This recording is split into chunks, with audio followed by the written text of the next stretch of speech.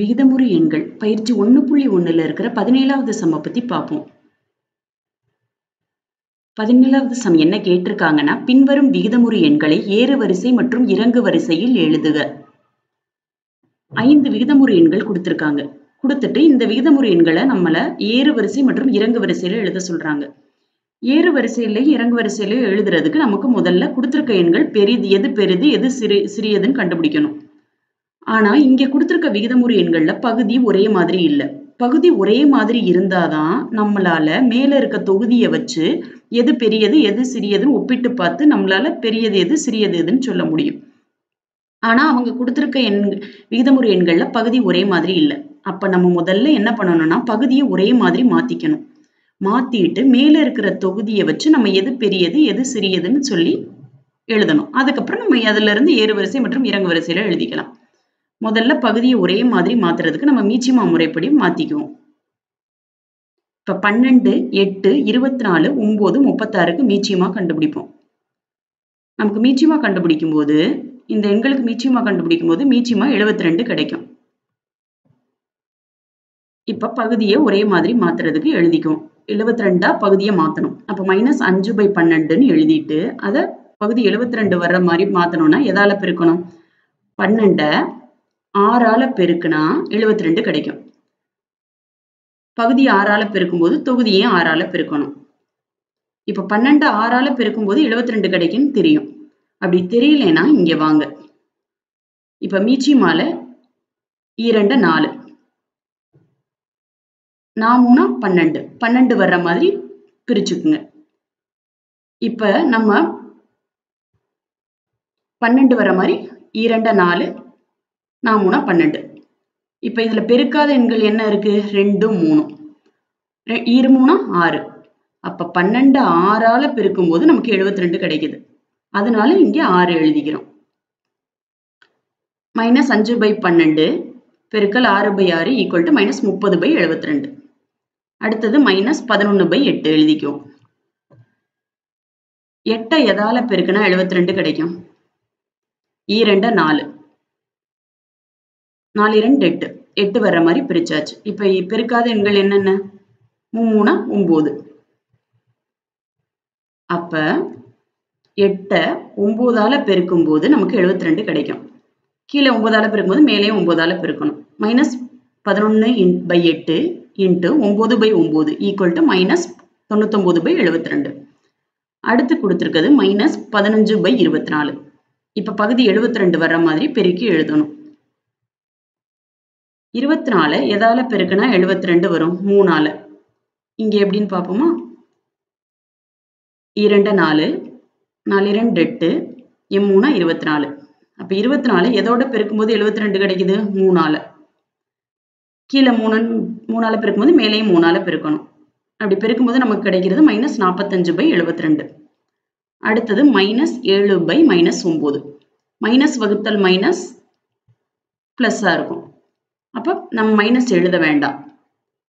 7/9 minus வகுத்தல் minus பிளஸ்ஸா மாறிடும். அப்ப 7/9 இன்ட்டு 9 எதால பெருக்கும்போது 72 வரும்?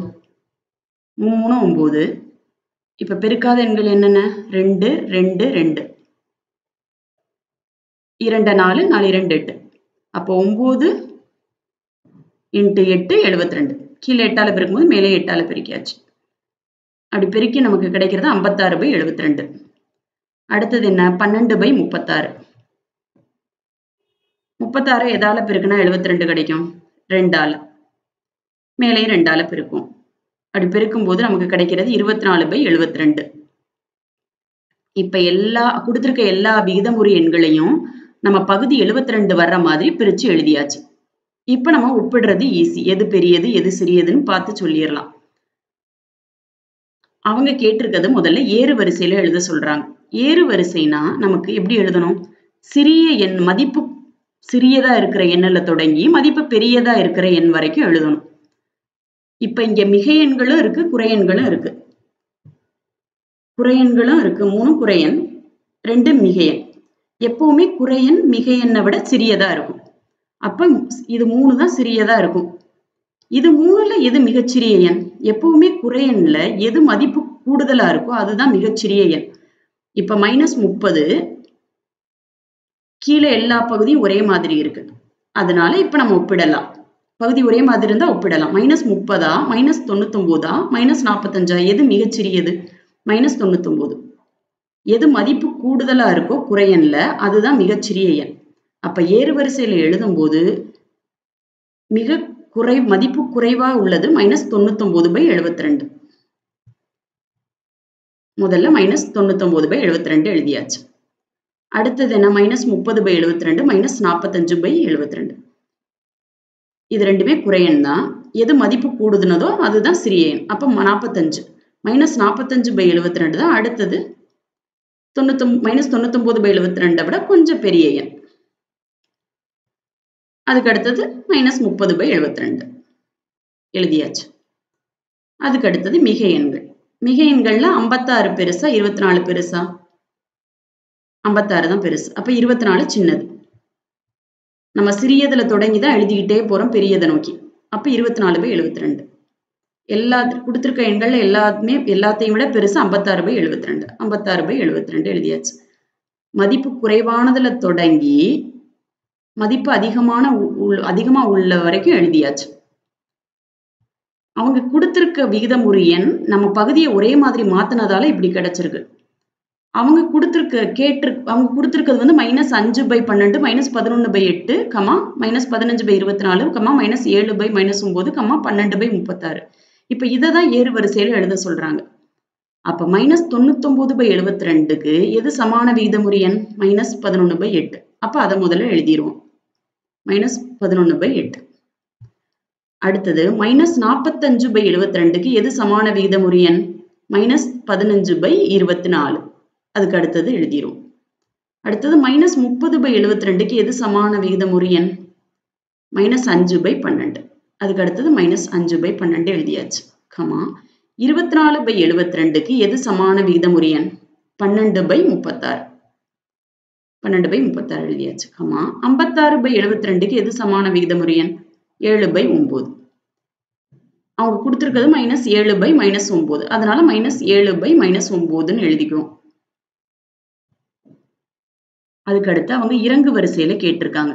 இறங்கு வரிசைனா மதிப்பு அதிகமானதுல தொடங்கி மதிப்பு குறைவா உள்ள எண் வரைக்கும் எழுதணும்.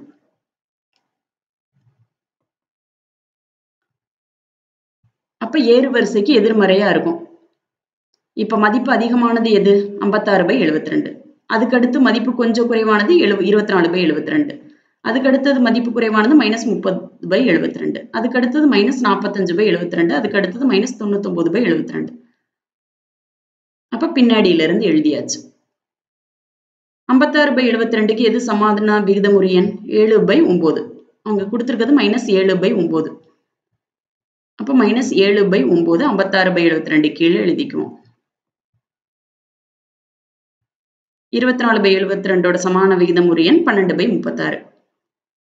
இப்படியே அவங்க நம்ம கண்டுபிடிச்சதுல இருந்து எது அதோட சமான விகிதமுறு எண்ணோ அதை எழுதிக்கணும். ஏறு வரிசையில எழுதிட்டாவே போதும். இறங்கு வரிசையில பின்னாடியில இருந்து எழுதிடலாம். அதே மாதிரி இறங்கு வரிசையில எழுதிட்டா போதும். ஏறு வரிசைக்கு பின்னாடியில இருந்து எழுதுனா நமக்கு கிடைச்சிரும். அடுத்தது என்ன கொடுத்திருக்காங்கன்னா -17/10 -7/5 0 -2/4 -19/20. இதை ஏறு வரிசை மற்றும் இறங்கு வரிசையில எழுத சொல்றாங்க. ஏறு வரிசை இறங்கு வரிசை எதுவா இருந்தாலும் நம்ம ஒப்பிட்டு பார்த்து தான் நம்ம சொல்ல முடியும். எது பெரியது எது சிறியதுன்னு கண்டுபிடிக்கிறதுக்கு ஒப்பிட்டு பார்க்கணும். ஒப்பிட்டு பார்க்கறதுக்கு பகுதி ஒரே மாதிரி இருந்தா தொகுதியை ஒப்பிட்டு எது பெரியது எது சிறியதுன்னு சொல்லலாம். ஆனா இங்க அவங்க கொடுத்திருக்க பகுதி ஒரே மாதிரி இல்லை. அப்ப நம்ம ஒரே மாதிரி வர்ற மாதிரி மாத்திக்கிட்டு அதுக்கப்புறம் தொகுதியை வச்சு நம்ம ஒப்பிட்டு எது பெரியது எது சிறியதுன்னு கண்டுபிடிச்சு நம்மளால ஏறு வரிசை மற்றும் இறங்கு வரிசையில எழுத முடியும். முதல் ஸ்டெப் என்னன்னா முதல்ல நம்ம கீழே இருக்கிற பகுதியை ஒரே மாதிரி மாத்தணும். ஒரே மாதிரி மாத்துறதுக்கு மீச்சியமா கண்டுபிடிக்கணும். இப்ப 10, 5, 4, 20க்கு மீச்சியமா கண்டுபிடிப்போம். 10, 5, 4, 20க்கு மீச்சியமா கண்டுபிடிக்கும் போது நமக்கு மீச்சியமா 20 இருக்கும். இப்ப முதல்ல கொடுத்திருக்க -17/10 பகுதி 20 வர்ற மாதிரி பெருக்கி எழுதணும். எதால பெருக்குனா கிடைக்குன்னு பார்ப்போம். -17/10 எழுதியாச்சு. இப்ப 10 எதால பெருக்குனா 20 கிடைக்கும்? 2ஆல. 5 × 2 10. அப்ப பெருக்கப்படாத எண் 2. அப்ப 10 எதால பெருக்குனா 20 கிடைக்குது? 2ஆல. கீழ 2ன்னு எழுதும்போது கீழ 2ன்னு எழுதணும். அப்ப மேலேயும் 2ன்னு எழுதிக்கணும். -17 × 2 = -34. 10 × 2 20. நமக்கு பெருக்கும்போது கிடைக்கிறது -34/20. அடுத்தது -7/5. 5 எதால பெருக்குனா 20 கிடைக்கும்? 5 எதால பெருக்குனா 20 கிடைக்கும்? 2 × 2 4. 4ஆல பெருக்குனா 20 கிடைக்குது. அப்ப 5 4ஆல பெருக்கணும். கீழ 4ஆல பெருக்கும்போது மேலே 4ஆல பெருக்கணும். அப்படி பெருக்கும்போது நமக்கு கிடைக்கிறது -28/20. 0வுக்கு மதிப்பு இல்ல. ஆனா நான் இங்க 0/20ன்னு எழுதிக்குவோம். ஏன்னா ஒப்பிட்டு பார்க்கும்போது பகுதி எல்லாத்துக்கும் ஒரே மாதிரி இருக்கணும். அப்படின்னா நமக்கு ஒப்பிடுறது கொஞ்சம் ஈஸியா இருக்கும். அதனால 0ன்னு வச்சுக்கலாம், ஒண்ணும் தப்பு இல்ல. இல்ல 0 = 0/20ன்னு எழுதிக்கலாம். எப்படி வேணாலும் எழுதிக்கலாம். 0 0வாவே வச்சுக்கலாம். இல்ல இப்படி கூட எழுதிக்கலாம். அடுத்தது -2/4.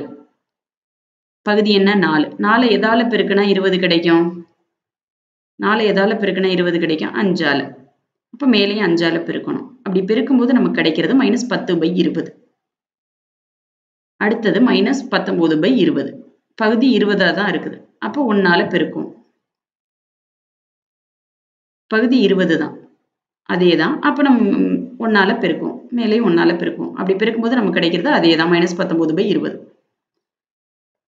இப்ப நம்ம ஒப்பிட்டு பார்த்து எது பெரியது எது சிறியதுன்னு சொல்லுவோம். முதல்ல அவங்க கேட்டிருக்கிறது ஏறுவரிசை. ஏறுவரிசைனா சிறியதுல தொடங்கி பெரிய எண் வரைக்கும் எழுதணும். இப்ப கொடுத்திருக்க எண்கள் எல்லாமே குறையெண்கள் 1 தவிர. இது 0. 0 குறையெண்ணும் இல்ல, மிகை எண்ணும் இல்ல. ஆனா 0ன்றது குறையெண்ணை விட பெரியது. கொடுத்திருக்க 4 எண்களும் குறையெண்கள், 1 மட்டும் 0. அப்ப 0 தான் இருக்கிறதுலே இங்க 4 எண்களை விட பெரியதா இருக்கும். நம்ம ஏறுவரிசையில எழுத போறோம். ஏறுவரிசையில எழுதுறதுக்கு நம்ம சிறியதுல தொடங்கி எழுதணும். அப்ப குறையெண்களை பார்ப்போம். பகுதி ஒரே மாதிரி இருக்கு. அப்ப தொகுதியை ஒப்பிடுவோம். குறையெண்கள்ல எது மதிப்பு அதிகமா இருக்கோ அதுதான் மிகச்சிறிய எண். இப்ப நம்ம ஒப்பிட்டு பார்க்க வேண்டியது -34, -28, -10, -19. இதுல எது பெரியது? 34 பெரியது. ஆனா குறையெண்கள்ல -34 தான் சிறியதா இருக்கும். அப்ப ஏறுவரிசையில எழுதும்போது -34/20 தான் முதல்ல மிகச்சிறிய எண்ணா இருக்கும். அடுத்தது -34/20 விட்டுருவோம். அடுத்தது -28, -10, -19. இதை ஒப்பிட்டு பார்ப்போம். இது 3ல எது சிறியதுன்னு பார்ப்போம். 28 தான் பெரிய எண். அப்ப -28 தான் குறையெண்கள்ல மிகச்சிறியதா இருக்கும். அப்ப அதுக்கு அடுத்து -34/20க்கு அடுத்து கொஞ்சம் பெரிய எண் -28/20. அதையும் எழுதியாச்சு. இப்ப -28/20 விட்டுட்டு -10யும் -19யும் ஒப்பிடுவோம். -10 சிறியதா? -19 சிறியதா? -19/20. அப்ப -19/20 அடுத்து எழுதியாச்சு. இப்ப கடைசியா இருக்கிற எண் -10/20. குறையெண்ணை விட 0 பெரிய எண். அதனால இருக்கிறதுலே பெரிய எண் 0.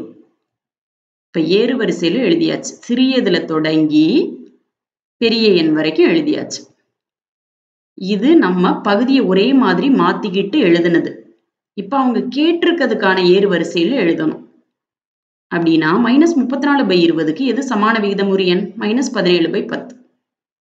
இப்ப -34/20 கீழே -17/10 எழுதிக்குவோம். அதுக்கு அடுத்தது -28/20க்கு எது சமான விகிதமுறு எண்? -7/5. -7/5. அடுத்தது -19/20க்கு சமான விகிதமுறு எண் -19/20. அடுத்தது -10/20க்கு சமான விகிதமுறு எண் -10/20. சமான விகிதமுறு எண் -2/4. -2/4 எழுதியாச்சு. 0. அப்ப கேட்டிருக்கிறதுக்கான விகிதமுறு எண் அவங்க கேட்டதுக்கு நம்ம ஏறுவரிசையில எழுதியாச்சு. சிறியதுல தொடங்கி பெரியது வரைக்கும் எழுதியாச்சு. அடுத்தது இறங்கு வரிசையில எழுத சொல்லியிருக்காங்க. இறங்கு வரிசையில எழுதணும்னா பெரியதுல தொடங்கி சிறியது வரைக்கும் எழுதணும். இப்ப ஏறு வரிசைய பின்னாடியில இருந்து எழுதுனா இறங்கு வரிசை கிடைச்சிரும். அப்படியும் எழுதலாம். இப்ப முதல்ல 0 எழுதிட்டு கமா இறங்கு வரிசையில எழுதும்போது முதல்ல 0 பெரியது எழுதியாச்சு. அடுத்தது -10/20, அடுத்தது -19/20, கமா -28/20, கமா -34/20 இப்படியும் எழுதலாம். அல்லது எது பெரியது அப்படின்னு கண்டுபிடிச்சு எழுதலாம். கொடுத்திருக்கிறதுல 4 குறையெண்கள். 1 0. குறையெண்ணை விட 0 பெரியதா இருக்கும். அப்ப 0 முதல்ல எழுதியாச்சு. 0 அதுக்கு அடுத்தது -10/20. 0வை விட சிறியது எழுதியாச்சு. அடுத்து -10/20 விட சிறியது -19/20 எழுதியாச்சு. அடுத்தது -28/20 சிறியது. அதை விட சிறியது -34/20. இது நம்ம பகுதியை ஒரே மாதிரி மாத்திக்கிட்டு எழுதுனதுக்கு. இப்ப அவங்க கொடுத்திருக்கிறதுக்கான இறங்கு வரிசையில எழுதணும். 0க்கு 0 தான் வரும். -10/20 எதோட சமான விகிதமுறு எண்? -2/4 எழுதியாச்சு. அடுத்தது -19/20க்கு சமான விகிதமுறு எண் -19/20. -28/20க்கு சமான விகிதமுறு எண் -7/5. -34/20க்கு சமான விகிதமுறு எண் -17/10. அப்படி இல்லைன்னா இங்கே எழுதியிருக்கோம்ல, பின்னாடியில இருந்து எழுத வேண்டியதா. ஏறுவரிசை எப்படி எழுதியிருக்கோமோ இறங்கு வரிசையில எழுதும் போது ஏறுவரிசைக்குள்ள இருந்து பின்னாடியில இருந்து எழுதுனா இறங்கு வரிசை கிடைச்சிரும். அப்படியும் எழுதிக்கலாம். உங்களுக்கு இந்த வீடியோ பிடிச்சிருந்துச்சுன்னா லைக் பண்ணுங்கள், உங்கள் ஃப்ரெண்ட்ஸ் கூட ஷேர் பண்ணுங்கள். கணிதம் கற்போம் சேனலுக்கு சப்ஸ்கிரைப் பண்ணுங்கள். இதுக்கு முந்தைய வீடியோக்களுக்கான லிங்கை கீழே இருக்கிற டிஸ்கிரிப்ஷன் பாக்ஸில் கொடுத்துருக்கேன் பாருங்கள். உங்களுக்கு ஏதேனும் கருத்துகள் இருந்துச்சுன்னா கீழே இருக்க கமெண்ட் பாக்ஸில் கமெண்ட் பண்ணுங்கள்.